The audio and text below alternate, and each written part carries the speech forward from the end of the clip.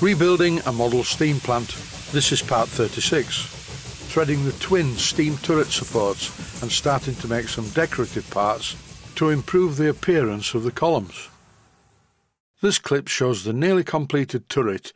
It just needs a pair of legs to stand on. As shown in the previous episode, temporarily the turret is supported on some PM Research brass tubing. And in this clip I'm checking the size of it. According to my digital caliper, it is 1/4 of an inch in diameter.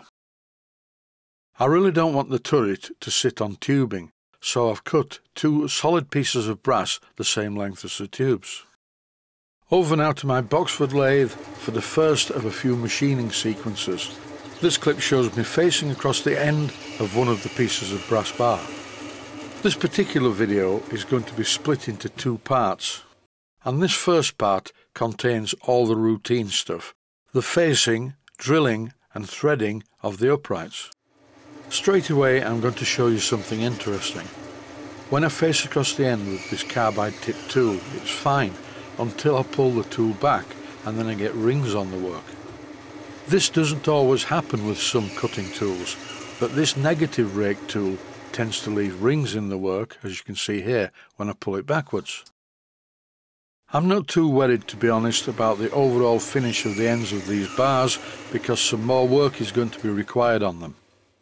It would have been much better, instead of pulling the tool backwards across the work, just to move it away first. The drilling and tapping operation starts by using a centre drill to make a depression in the end of the work as a guide for the main twist drill. This clip shows me drilling a hole in the centre of the work using a 5/32 of an inch diameter drill. Why 5/32? Well, it's because it's tapping size for 2BA, because this needs to be threaded 2BA to take a bolt from underneath the baseboard. After drilling, I'm threading the hole 2BA. I'm using a 2BA spiral tap. These function a little bit like a twist drill and clear the swarf a bit better. To slow the lathe down, I'm running it in back gear. First of all in a forward direction and then in a reverse direction to withdraw the tap. 1 down and 1 to go. Here's the chuck with nothing in it, and here's the chuck fitted with this second rod. This time the video is running faster just to get through the job a bit quicker, and I'm doing exactly the same as I did with the first rod, drilling it and threading it. For some reason this spiral tap tends to cut the thread a little bit undersize. I don't know why that is, but then again I don't know where this tap came from. It could be worn. So when this job is finally finished, I will rethread it using a standard plug tap.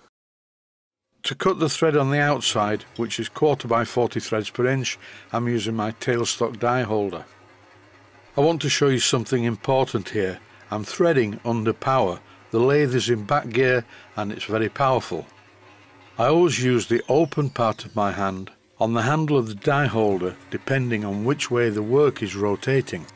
By doing this, if the die holder should grab, the handle will be pulled out of my hands, causing no injury whatsoever. As I reverse the direction of the work, I use my other hand, and if for any reason the die holder grabs, it pulls the handle out of my fingers. A bit of health and safety thinking can save a lot of problems. This next clip shows the threaded parts of the uprights. Nice clean threads, but the ends are a bit raggy. More about this in the next episode. Now I've turned the parts around in the chuck, and in exactly the same way I'm threading the other end. This particular clip shows me withdrawing the die holder from the work. After cutting the threads on the other end of the piece of bar, I would just like to mention that the length of the thread has been cut longer than required on purpose. All will be revealed in the next episode. Now it's time for a clean-up of the 2 brass rods.